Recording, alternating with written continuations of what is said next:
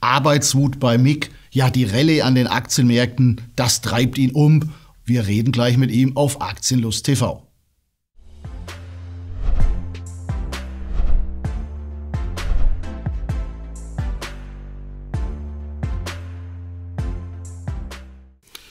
Ja, herzlich willkommen auf Aktienlust TV.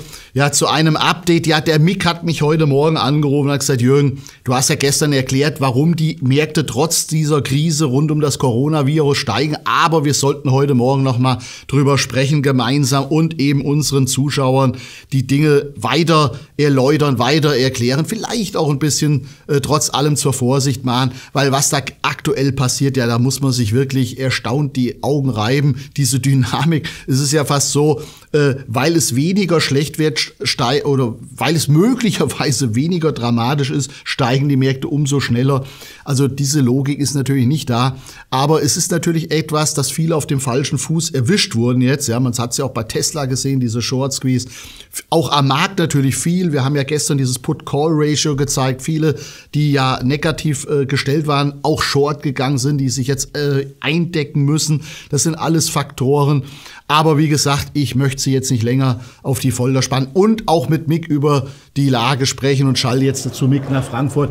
Ja, hallo Mick, es scheint ja so auch am DAX, das Coronavirus scheint seine Wirkung verloren zu haben. Ja, Jürgen, gestern starke Börse, TT, wie ich sie immer nenne, Turnaround Tuesday, muss man ja schon fast dazu sagen. Der DAX ja fest gestern bei 13.281 Punkte rausgegangen, 1,8% waren das, 236 Punkte immerhin. Ja, das lag natürlich auch daran, dass der Markt mal eine Erholung fährt, denn wir haben ja bis dato auch ordentlich Punkte eingebüßt, lagen ja vergangene Woche dann sogar noch kurz unter der Marke von 13.000 Punkten. Also das war jetzt tatsächlich eher eine Erholung. Ja, das Thema Coronavirus wird natürlich nach wie vor hier an den Börsen gefahren. Klar, da hat man natürlich Ängste und Befürchtungen, dass China einen Wirtschaftseinbruch erleiden könnte. Naja, man hat halt eben ganz klar halt eben auch 18% der weltweiten Wirtschaftsleistung, die kommt halt eben von China. Und wir Deutschen, Jürgen, ja, wir sind ja auch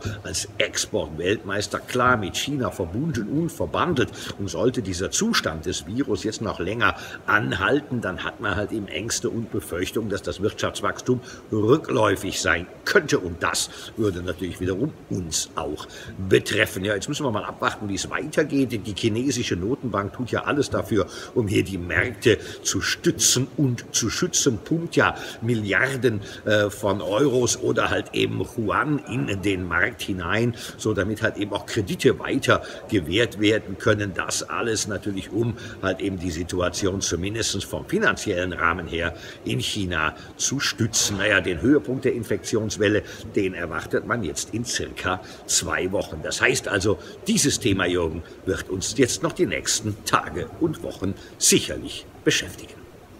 Ja, Wachstumsdelle oder Wachstumseinbruch, das wird sich erst noch zeigen. Ja, die Gefahr der Korrektur ist noch nicht gebannt, aber Einzelwerte konnten gestern kräftig zulegen. Ja, wir hatten gestern dann dementsprechend die Aktien, die in den letzten Tagen und Wochen halt eben massiv auch unter die Räder gekommen sind, wie eine Lufthansa im Zusammenhang mit dem Coronavirus. Ja, das könnte übrigens die größte leidtragende Gesellschaft hier sein. Die hat ja mittlerweile auch sämtliche Flüge nach China gestoppt und setzt aus. Ja, seit dem Coronavirus hat die Aktie 18% verloren. Dass sie gestern dementsprechend mal 3% gut gemacht hat, lag natürlich an diesem Turnaround Tuesday. Ja, das haben wir unter anderem auch bei Infineon gesehen. Die Aktie ja auch gestern über 3% im Plus. Die hat auch 12% abgegeben. Da wartet man allerdings auf die Zahlen heute. Da scheint man schon zumindest mal in freudiger Vorspannung zu sein. Ja, dann hatten wir gestern eine starke Warta-Aktie, Jürgen. Über 6% das Papier aus dem Handel rausgegangen. Ja gut, die Aktie lag bei 78,20, aber die Analysten von MainFirst haben hier ein Kursziel ausgerufen von 130 Euro. Ja, und da scheint tatsächlich der ein oder andere dann doch mal zugegriffen zu haben. Ja, Enttäuschung allerdings dann aus den Vereinigten Staaten, aus Amerika. Mit den Zahlen von Alphabet, dem Google-Mutterkonzern, war man überhaupt nicht einverstanden. Ja, das Werbegeschäft im letzten Quartal von Google, das war überhaupt nicht so, wie sich die Analysten das ausgerechnet hatten. Ja, und das heißt also hier Umsatz Umsatzverluste, die man einrechnen muss, und die haben den Markt ganz klar enttäuscht. Deswegen halt eben auch Alphabet bei Zeiten unter Druck. Ja, zu Alphabet habe ich ja gestern ausführlich berichtet, aber es gab ja noch Neuigkeiten aus der Sparkassenszene, allerdings für viele noch Sparer eher unangenehm.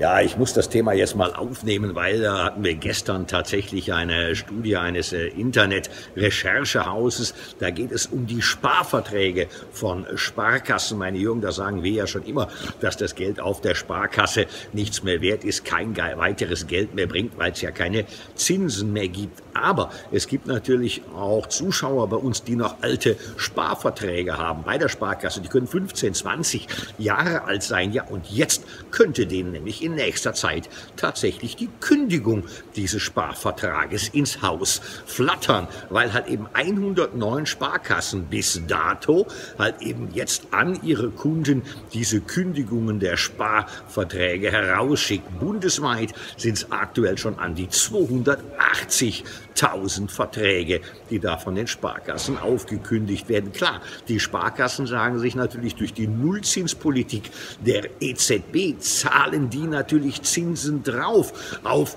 das Sparbuch, und das macht natürlich letztlich dann das Geschäft zum Verlustgeschäft für die Sparkassen, und da will man sich natürlich von solchen Verträgen logischerweise relativ schnell trennen. Das darf man sogar. Seit letztem Jahr gab es dazu eine richterliche Entscheidung, die diese Kündigungen durchaus erlaubt. Ja, jetzt ist natürlich die Frage, wie gehen diese Sparkassenkunden dann weiter mit ihrem Geld um? Die müssen natürlich eigentlich in den Aktienmarkt, in den ETF-Markt, um halt tatsächlich Geld, richtig Performance zu bekommen. Denn ansonsten, das, was man momentan von den Banken, auch ausländischen Banken, fürs Festgeld bekommt, das ist ja maximal gerade mal vielleicht 1%. Das heißt, wenn aus dem Geld etwas werden soll, dann komme ich letztlich an der Börse nicht vorbei. Da komme ich natürlich auch an der guten alten Aktie nicht vorbei. Denn was soll ich da tun, wenn ich jetzt die Kündigung bekommen habe zu meinem Sparvertrag? Dann liegt das Geld vielleicht auf der Sparkasse, und da wissen wir ja nun auch mittlerweile, Jürgen,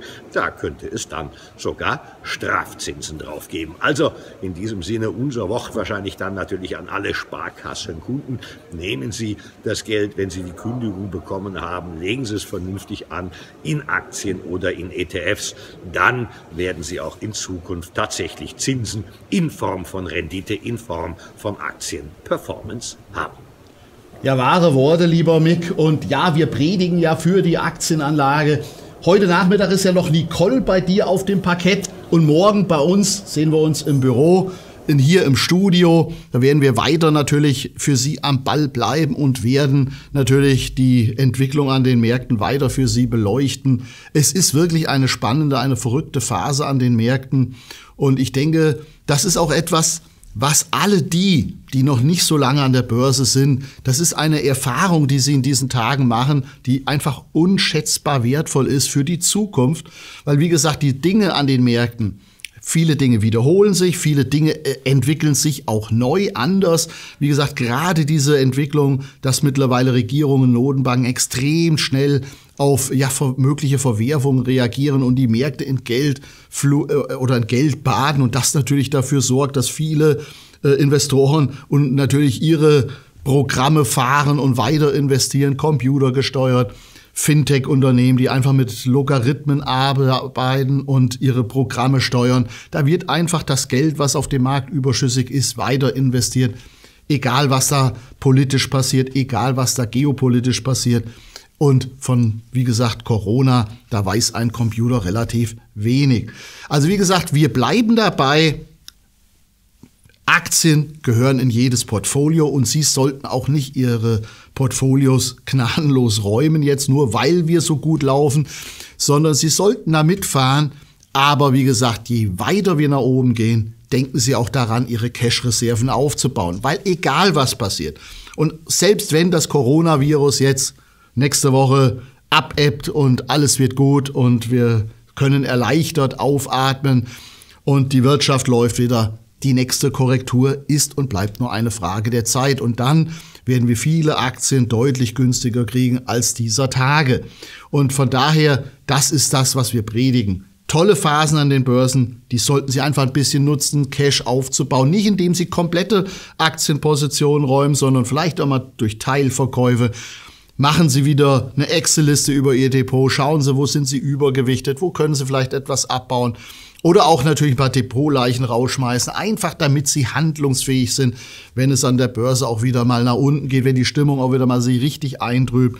Und all diejenigen, die daran nicht mehr glauben, wir sprechen uns in einigen Wochen, Monaten wieder. Und dann heißt es dann bei uns wieder, ja, wie könnt ihr jetzt noch Aktien empfehlen? Es ist doch alles so schlecht, es ist alles so dramatisch. Ja, das ist das, was wir predigen, antizyklisch zu denken, antizyklisch zu handeln. Und das ist eben in einer Phase, in der alles gut ist an den Märkten, in der die Aktien permanent steigen.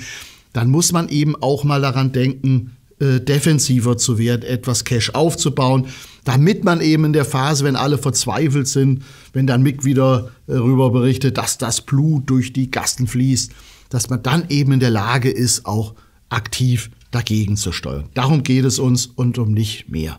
Heute Nachmittag oder am Abend dann das Video noch von Mick und Nicole, sicherlich auch mit vielen aktuellen Zahlen und neuen Ideen.